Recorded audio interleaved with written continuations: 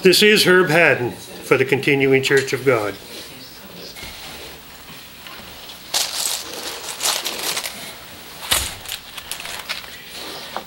Judas had the purse. John 13:29, the King James Version quoted throughout. For some of them thought because Judas had the bag, that Jesus had said to him, buy those things that we have need of against the feast, or that he should give something to the poor. Judas was the first treasurer when Jesus started teaching about the kingdom of God. Here in Canada, I am the treasurer for the Continuing Church of God in Canada. I don't feel I'm in the best of company. Being treasurer here in Canada is a volunteer position that I take seriously. You may ask, how are my tithes and offerings spent? My answer, I don't know. What do you mean, you don't know? Let's turn to Malachi 3, verse 8. Will a man rob God? Yet you have robbed me. But you say, wherein have we robbed you? In tithes and offerings. You see, the tithes and offerings are not yours. They're God's. Are you robbing God? Are you a thief? When your taxes are due, Revenue Canada is ready with hands out to receive them. They demand payment. Back taxes are not exempt, and penalties are added for non-payment. They will even garnish your wages until payment's made, in full. Even in death, you can't escape the taxes. They have to be paid. With God, it's not the same. Your past can be forgiven. God will judge you on what knowledge you now have. Let's turn to Luke 3, verse 8.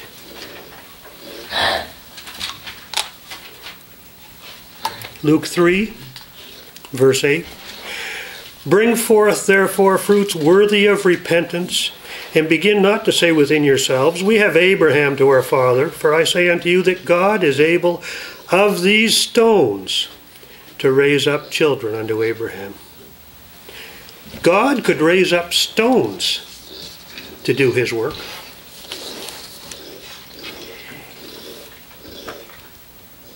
He has chosen to work with you and with me. Do you want to know who God is leading to do this end time work and where to send his tithes and offerings? Then get on your knees. Prayerfully, sincerely, and humbly ask God to show you. Then send his tithes to these addresses.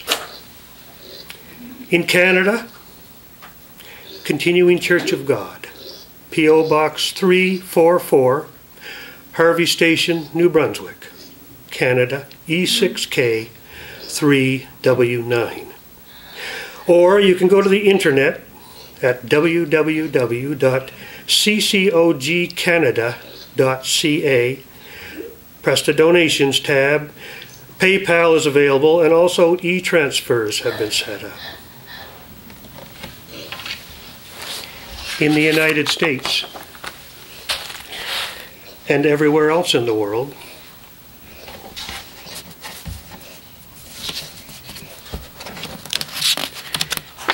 send God's tithes and offerings to Continuing Church of God, 1036 West Grand Avenue, Grover Beach, California, USA, 93433. Or on the internet, go to www.ccog.org. Press the donation tab. PayPal and other methods of payment are set up for you to use. Now you know where God is working. Are you ready to send God's tithes and offerings where they belong? Will you rob God? Quite possibly, your eternity is at stake. 1 Kings 18:21. Let's turn over there. 1 Kings 18:21.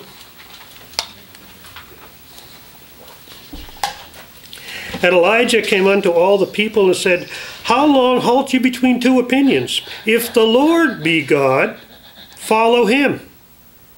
But if Baal, then follow him. So what are God's tithes and offerings from Canada used for? They help us fund the printing and distribution of books and booklets to teach about the coming kingdom of God. God's money from Canada has been sent to Malawi, Ghana, Kenya, and Haiti to further the preaching of the gospel. Also, money has been provided to Africa and Haiti to assist the brethren there, to help fund the feasts of God, for clean water, for food, and other necessities. God is setting up his final end-time work. If God is calling you, then join us. You may want to read our free booklet, Is God Calling You? All our material is free and available at the ccog.org website. Just press the Books and Booklets tab. Matthew 6:21.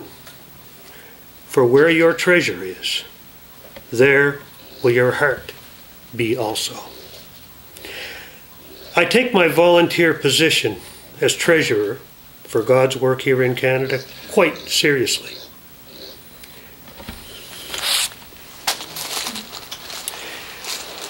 Often I'm reminded of who has gone before me. You see, Judas had the purse. This is Herb Haddon for the Continuing Church of God.